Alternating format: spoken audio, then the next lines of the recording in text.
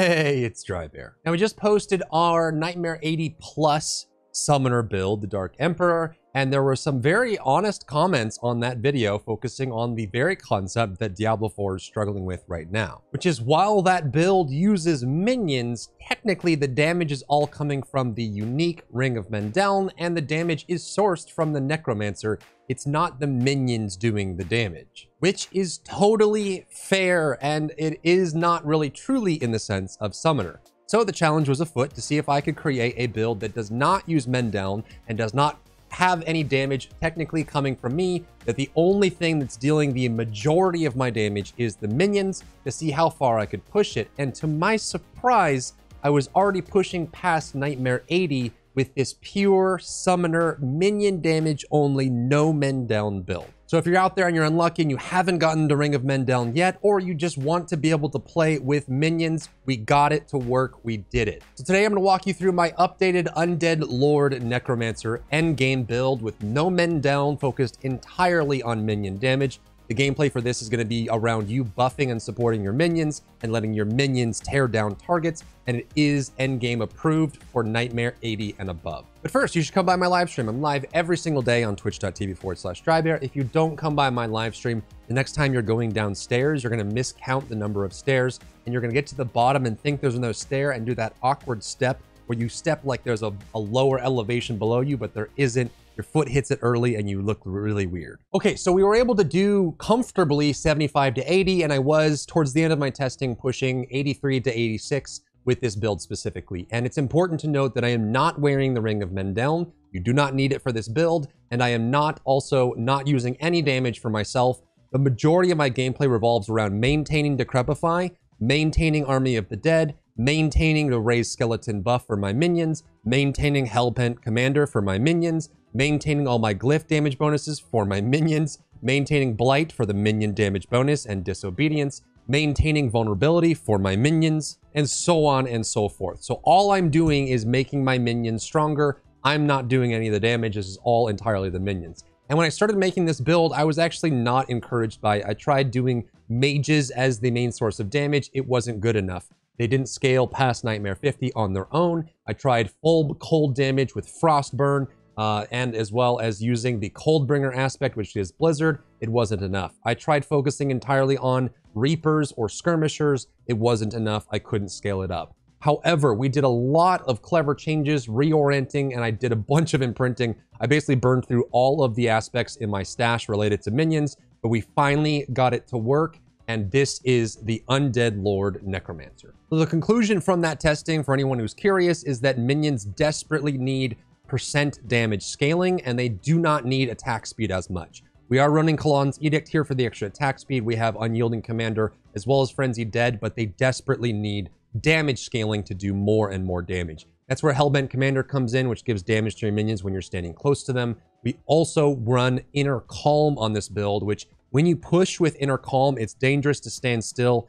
at any level of High Nightmare because you risk dying. So there's kind of like this strategy about finding where you can post up and build up the Inner Calm, because it gives you damage when you stand still, and your minions get 100% of that damage. So Inner Calm is our way to scale minions. We want to stand in a way where we're protected, kind of like a blockade of our minions from projectiles and melee. You'll see in the gameplay, I kind of post up and find safe spots to stand where the minions are standing between me and the enemy, and then I stand still to build up that Inner Calm, give them bonus damage, and I spend all of my time just buffing, rezzing, healing, and playing the true summoner playstyle that I think people have been looking for. Now, down below in the description and in the comments, I have my one sheet for this build, which goes through all the stat priorities here, all of the legendaries look at. You can see there's no Mendeln in this build. It's just focused on dealing damage with the minions. And this is super tight. You really want these stats exactly as they are listed because it's very narrow in order to get this.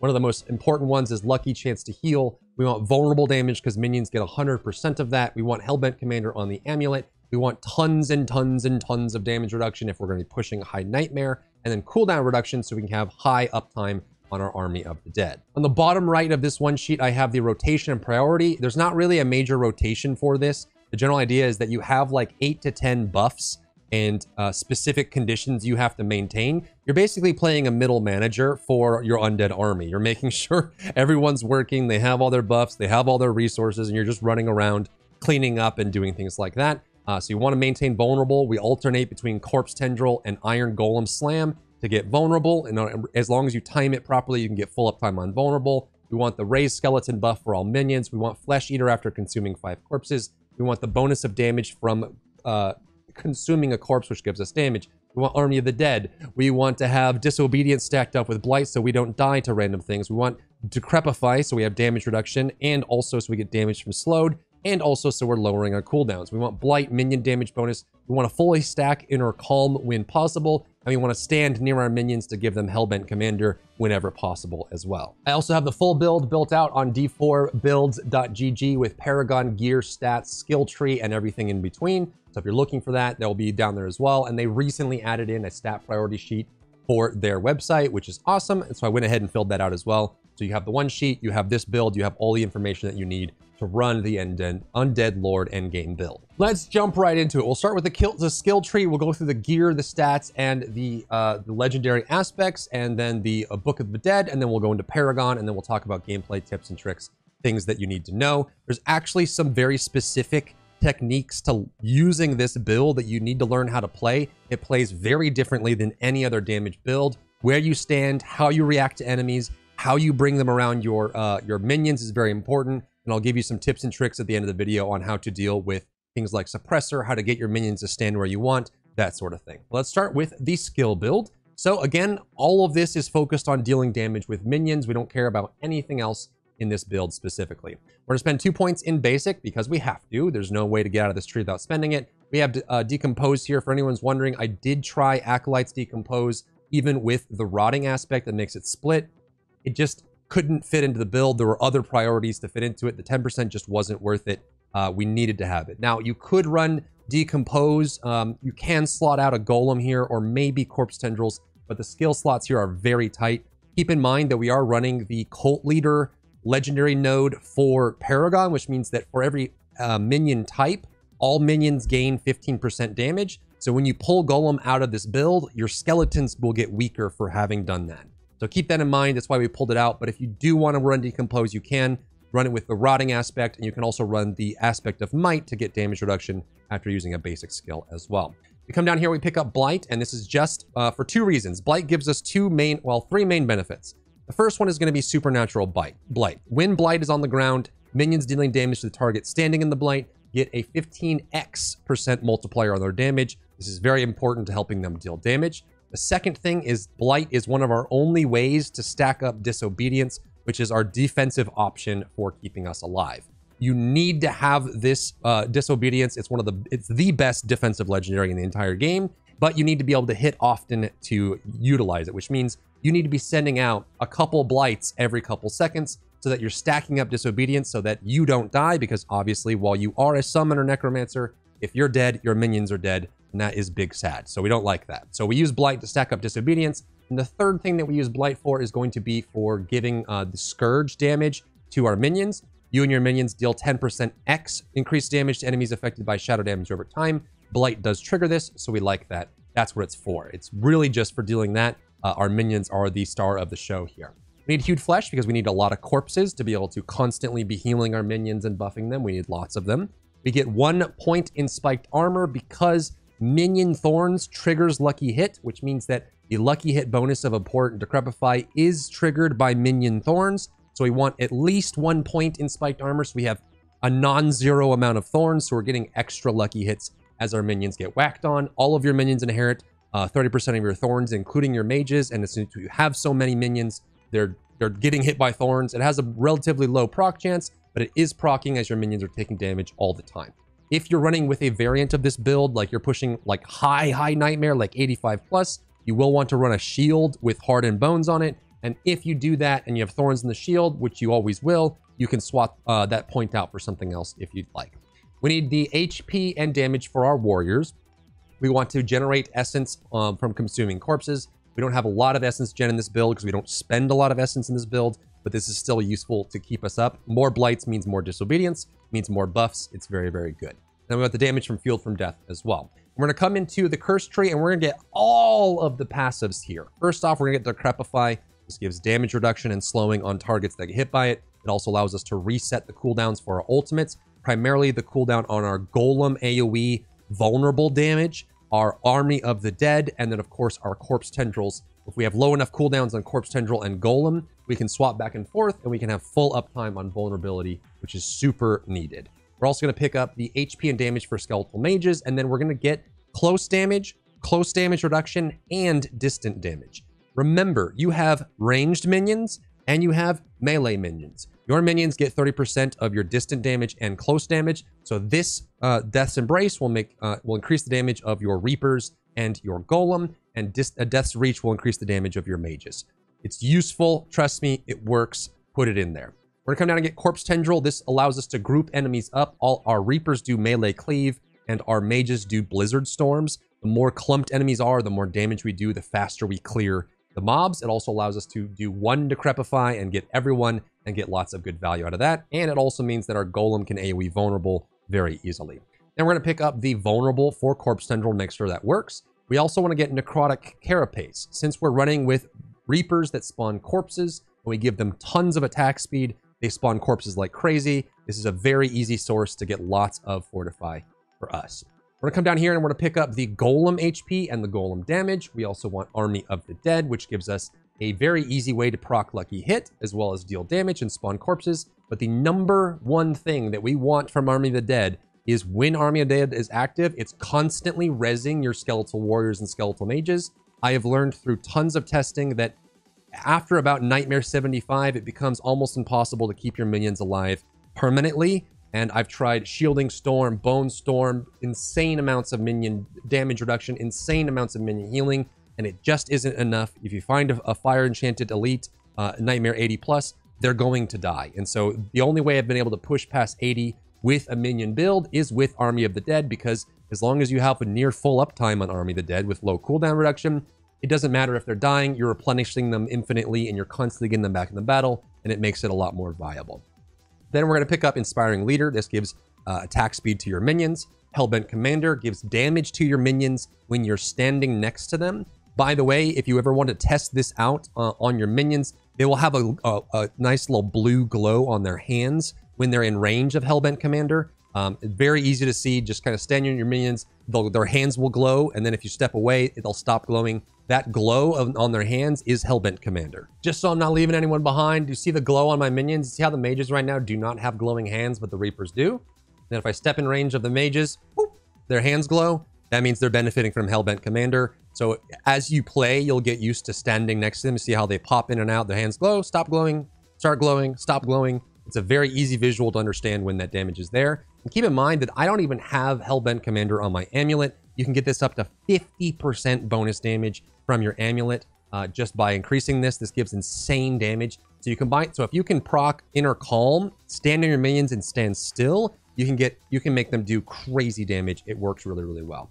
We also want Bonded in Essence to heal your minions every 5 seconds. This is why we are spamming our Raised Skeleton. One of the reasons why we're doing it, to keep them alive. And then, of course, we want Death's Defense. Minions cannot lose more than 30% of their max HP in a single hit. They will still die to AoE, but it's harder for them to die to a single target. And the thing that people have been waiting for and asking for, we're using a build that takes full advantage of Kalan's Edict. This one is super strong if you can maintain it. It is hard to maintain, and we're going to do some things to maintain it. But I wanted to make sure I did a build for this that used it, because I know a lot of summoners out there were wondering, well, everyone's just using Shadow Blight, or they're just doing damage with Bone, or they're just doing overpower damage with Death Speaker, but they're not actually doing minions. We have a build that is actually doing minion. Let's quickly look at the Book of the Dead, because I always forget to do this and people ask in the comments. We're going to do Skeletal Warriors, Reapers, and then the chance to spawn Corpse. With high attack speed on the minions through Army of the Dead, Frenzied Dead, and the passive attack speed from our skill tree, they attack so fast that you'll have a graveyard of corpses. This allows you to get damage reduction, allows you to stack up Flesh Eater, as well as give you bonus damage from the buff as well, and heal your minions too. We're going to pick up Skeletal Mages, and you have 2 choices here. I actually prefer each time your Cold Mages damage enemies with their primary attack, you gain Essence. The other option is that when you hit enemies that are frozen, you apply Vulnerable. I think you can run this vulnerable build at Nightmare 70 and below, and it does give you more uptime. However, I encourage you to get better at alternating between your Iron Golem and Corpse Tendril. If you Corpse Tendril and they pull in, and you wait a second and a half, and then you tell your Golem to attack, as the Corpse Tendril vulnerable is ending, you'll apply a new vulnerable. You wait like a second and a half, you Corpse Tendril. As the vulnerable from your Golem is ending, Corpse Tendril applies. And if you get into that rhythm and you practice it, you do not need the extra vulnerable. The reason I like having extra essence in this build is, again, when we're in high nightmare and everything is terrifying and one-shotting, I want to be able to be spamming blight so that I can constantly be stacking up disobedience. If I can spam blight, blight, blight, blight, blight, blight, buff all my minions, blight, blight, blight, buff all my minions, it means that when we're in low density, I can still stack up disobedience, gives me that big fat armor, keeps me alive, keeps me from dying. So I think that, yes, if you run with skeletal mages without the vulnerable, you'll have gaps where there's no vulnerable until you get better at alternating Corpse Tendril and Golem. But I think this is better for having high defense from disobedience. But both would work fine. If you're doing lower nightmare or just open world activities, you can do the vulnerable and it would be a little bit easier. You don't have to be as min-maxed on managing your vulnerable. Then we're gonna get Golem, so we can apply vulnerable here. He also has some nice AoE attacks and damage that comes from that. Pretty cool, but that's just kind of, we get that extra vulnerable there. Okay, let's talk stats and legendaries here. This is a non-Mendeln build, and so we are taking full advantage of all the offenses. And before anyone asks, yes, I've tried so many different variants of this. This build sucked so hard when I first started working on it. I couldn't even push past Nightmare 50, and it took a lot of experimentation of moving legendaries around, wasting tons of gold, wasting tons of aspects. So yes, I did try Viscous on Amulet for the extra mage. I tried Bloodgetters on the Amulet for extra warrior. I tried Unyielding Commander on the two-hander. I tried it on the gloves. I tried it on the rings. I tried Frenzied Dead on the Amulet. I tried Frenzied Dead on the main weapon. I've tried two-hand, offhand. I've tried Wand and Focus. I've tried Inner Calm. I've tried Frost Burn. I've tried Deathless or Bloodless Scream. I've tried basically everything that I could try to get this to work, aside from Shadow, which I'll make a separate build. I think there's a Shadow Minion build that we'll make separately, because that plays very differently. And this, I think, is the best iteration of this. What is cool about this is Unyielding Commander, when you put it on your Amulet, it does scale the damage reduction as well.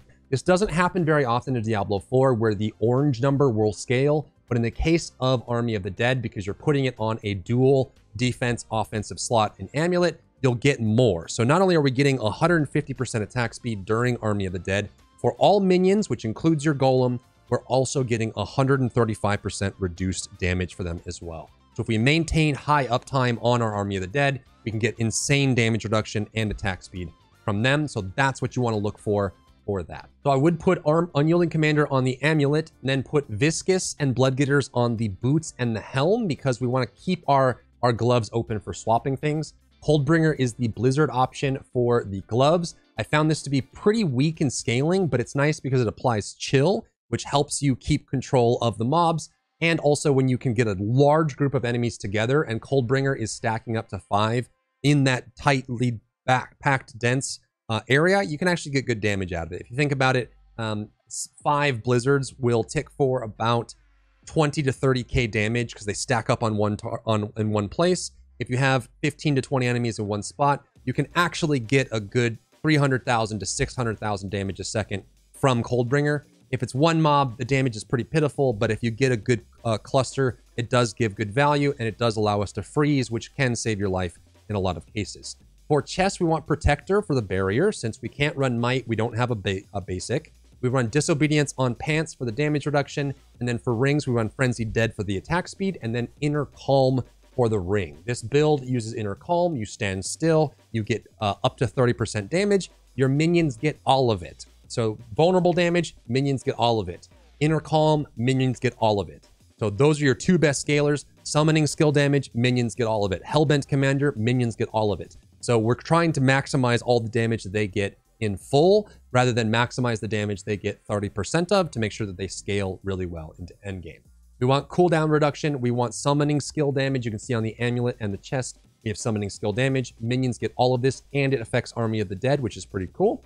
We also want cooldown reduction, so we can have high uptime on our abilities. We want near perfect uptime on Army of the Dead. you should, at a density above 5 or 6 enemies in a group, you should be able to get full uptime on Army of the Dead 100% of the time if you're managing your Decrepify and triggering your lucky hits properly. We want damage reduction close. If you've been watching my videos, you know I've been running damage reduction distant as well on chest, pants, and sometimes amulet. The reason I do this is because past Nightmare 80, corpse bows one-shot you, the porcupines in the wildlife areas one-shot you, the crossbowmen one-shot you, and so you need some damage reduction distant to make sure that it takes that one shot and turns into a 2-shot, so you have a chance to react and heal and set up and that sort of thing. It's really just to avoid those. Plus the wrathful ghosts, the archer ghosts that shoot the giant lightning strike, that can also negative one-shot you. It does ridiculous damage. We also want lucky hit to trigger bonuses. We want, you'll notice that on the legs and the boots, we have dodge chance. Dodge chance flat on pants and boots. You can also do dodge chance close on pants and dodge chance distant on boots. The reason we run this is because not only is it actually a pretty good defensive stat, but also if you dodge an attack, it will not remove your Kalan's Edict. You'll get that 30% attack speed for your minions, so it helps when you're positioning to avoid some of that. We also want vulnerable damage on rings and on our weapon. You'll note that my gear is actually not that well optimized. I don't even have, I have like vulnerable damage just now added here. My second ring doesn't even have vulnerable damage on it. One of these isn't even fully upgraded because I ran out of gold. Like there's just so many optimizations in here. I don't have Hellbent Commander on my amulet. Like it gets expensive to optimize, but you can see that even improperly optimized, I can still clear high content with this stuff, which is pretty cool.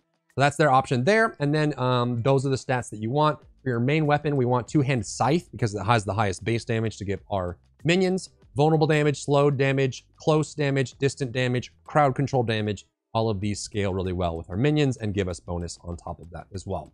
For gems, sapphires and topazes are going to be your best. Sapphire is a little bit better because you don't get CC'd all as much since you're standing in the back. The sapphire means that we get damage reduction while fortified. Emerald or diamond can go in your weapon. Emerald gives you crit damage vulnerable. Diamond will give you ultimate damage. There's not a whole lot of good value in the weapon gems since your minions don't see all of it anyways. And then for your amulet rings, you want skull for armor. Best elixirs here are just ways for you to survive. Max life, armor, lucky hit chance if you can find the combatant fortune elixirs from Helltide or Nightmare dungeons. For incense, we want survivability, max life, armor, resistance. And bad sigil affixes are going to be blood blister because it's hard to get your minions to focus it. If a blood blister spawns in a giant pack of enemies, good luck trying to get your minions to focus fire it. And on high nightmare, that blood blister will one-shot you, whether you like it or not. And then any elemental damage is a death sentence for minions. It's very hard to keep them alive doing it. So lightning damage, cold damage, fire damage, burning damage, any of those. And then cold enchanted, poison enchanted. No matter what you do, it's almost impossible to keep your minions alive through the through magic damage. It just is. Alternate gearing options down in the bottom right. You can see that Hardened Bones is useful. Ring of Mendeln, you can swap in for Inner Calm if you get it. And it's about the same, if not slightly better, because you don't have to stand still for Inner Calm. But if you do get Ring of Mendeln, you can put it in the build and it still works. You won't proc it as much as my Dark Emperor build, but you will still proc it regularly and get some bonus damage out of it, which is nice. And you can also run Protecting or the Immunity Bubble. If you're going to be pushing High Nightmare, again, swap to a One-Handed Scythe and a Shield. Put Hardened Bones on the shield, and then you can consider swapping out the Golem for Blood Mist so you can avoid the impossible situations that happen in High Nightmare. Now let's talk about Paragon, just to get this set up here. This build, when you're making Paragon builds, you want to figure out if it's going to be a 4-glyph, a 5-glyph, or a 6-glyph, depending on how valuable the boards are for your class. In this, because we're focusing on minion damage, there's less board value and more glyph value that we can get. So we are going to run a 6-glyph setup, which is spread pretty thin across all of these. We spend most of our points in Cult Leader, and then we spend the rest of our points going around picking up glyphs, because that's where most of our value is going to be. We want to pick up the Warrior Glyph, which gives Skeletal Warrior armor and damage. You can see even at level 15, this one gives 123% Skeletal Warrior damage and armor. We also want Dead Razor. Dead Razor has to go in the Cult Leader board. It is the only board that has the damage reduction for minions on it. And so when we have Dead Razor that raises the value of those in range, we get extra damage reduction and extra minion damage from this. So you want Dead Razor on your your cult leader board. It's also the first board that you should attach to your starter board because it gives you the most value. We're gonna cut over to the left here to pick up the Flesh Eater node on the Flesh Eater board. This gives 40% increased damage after you consume exactly 5 corpses, and this benefit goes to your minions as well. And so you want to maintain this buff, consume 5 corpses, the buff will show up. When it's about to end, you can't refresh it, it has to end. Then you need to consume 5 more corpses, you get the buff. Super cool. It turns out that Flesh Eater is also the best spot for intelligence as well, because the Flesh Eater node glyph has actually 13 nodes of intelligence. It is the most of any board out of all of the Necromancer boards, and so that's where we put the Mage glyph, which gives us 158% skeletal mage damage and resistance to elements, which doesn't do a whole lot, but it's free, so we take it. We're going to come over here to the right to go into Blood Begets Blood. The reason we do this is because this is a good willpower board, and we want to use this for Scourge. This gives you and your minions 10% X increased damage to enemies affected by shadow damage over time, your Blight, so you'll be able to get bonus damage 10% for your minions, plus the damage we have from Dead Razor, plus the damage we have from Warrior, plus the damage we have from Mage. And we're going to cut up here into Bloodbath. Bloodbath is a great board on Necromancer for Dexterity, and so it is actually tied for the highest Dexterity density on the boards for Necromancer. This gives us vulnerable damage, and we know that minions get 100% of our vulnerable damage. So we come up here and we pick up as much of the Dexterity as we can and give us a bunch of vulnerable damage from that. And then we're going to move up here into Scent of Death from Cult Leader. This gives us the 15% damage reduction when we're standing near corpses. The most important part of this is just the damage reduction. And then we're going to come up and we're going to pick up Amplify. This gives us 10% X increased damage for your minions when they are cursed. They're always going to be cursed with Decrepify, so it's another 10% bonus. We give 30% bonus here, we give 10% there, we have 10% there. Those are X multipliers. We have more damage here, more damage there, more damage there. You can see that all of this is here. I found that the Golem doesn't deal a lot of damage even when you put a ton of points into him. He's really just here for the vulnerable, extra tankiness, and also to proc the third bonus from Cult Leader, Legendary Node, which says that minions deal 15% X damage for each type that you have, Warrior, Mage, and Golem. When we have a Golem, our Mages and Warriors do 15% more damage, and they are the bulk of the damage that we're dealing in this build. Now let's talk about gameplay tips and tricks, things that I learned about this build. First of all, it has Inner Calm in it, so you want to be careful about how you use it. So let's talk about Inner Calm and what this actually does for your build. With Inner Calm, when you stand still for up to 3 seconds, you get 30% damage. Your minions see all of this damage. So you want to find ways where you can stand still and chill. The best way I found to do this, if you're on PC, is to hold the Shift key. When you're holding the Shift key, your character won't move. No matter what you do, it will always just do attacks, no movement. So you hold Shift, you summon minions, you buff, you debuff, you heal, find a safe spot to stand and do it. And as that stacks up, your minions will start doing more and more damage. However, you really have to be careful, especially on High Nightmare, because there might be a giant snake charging forward, a boar charging forward, a melee explosion, a ranged attack. So you have to watch the enemy minions. And that's why this build, I think, is the truest summoner build on the internet right now, because it actually is just middle managing your minions. Position yourself properly, stand still for max benefit, give them all Hellbent Commander, maintain all your buffs and bonuses, and then watch the field. Watch for dangers, watch for things that you can avoid, things that you can dodge. You're not really attacking the minions apart from just throwing out Blight to stack your Disobedience and deal damage with it that way. So make sure you find those safe spots, hold Shift, keep those bonuses going so you can have high uptime on Inner Calm.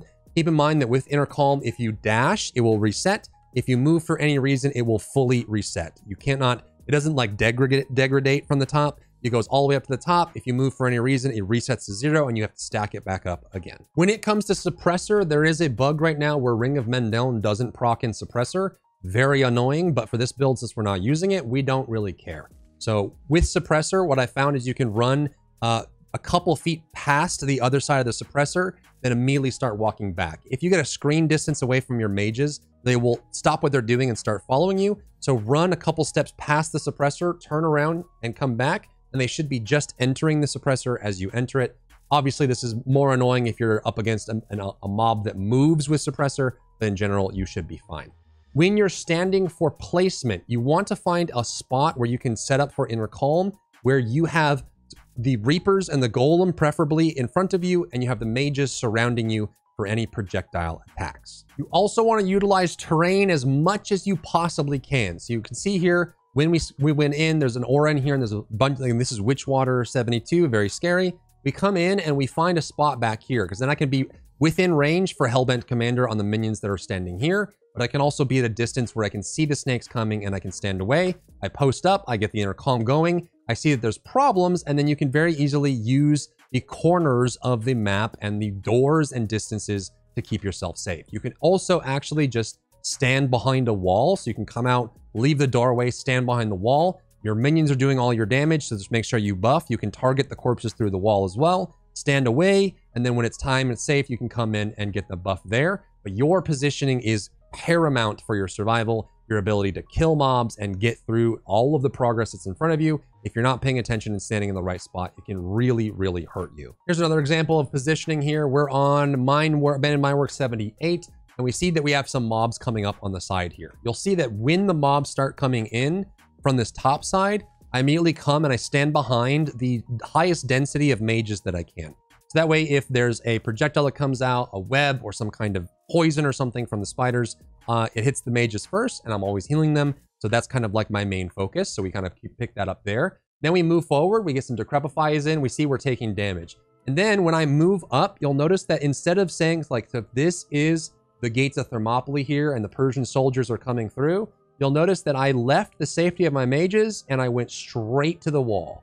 I'm standing on the wall here so that if any enemies attack with a line attack, guess what? It goes past me. I'm in this safe spot here that I use the walls, I use the terrain, I use my minions to stand in my way. And then once I do that, then I can post up for inner calm. I can start getting my buffs. I can start tanking and healing, doing all that kind of bonus. I have to step forward. You'll notice when I step forward here, you'll notice there's a Reaper here and a Reaper here, and my Golem's on the far side, which is unfortunate.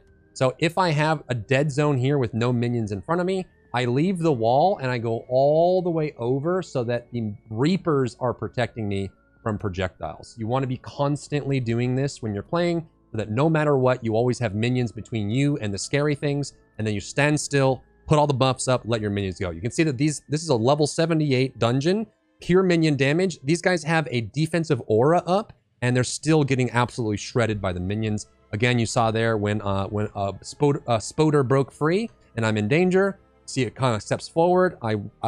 Spider comes straight for me. What's the first thing that I do?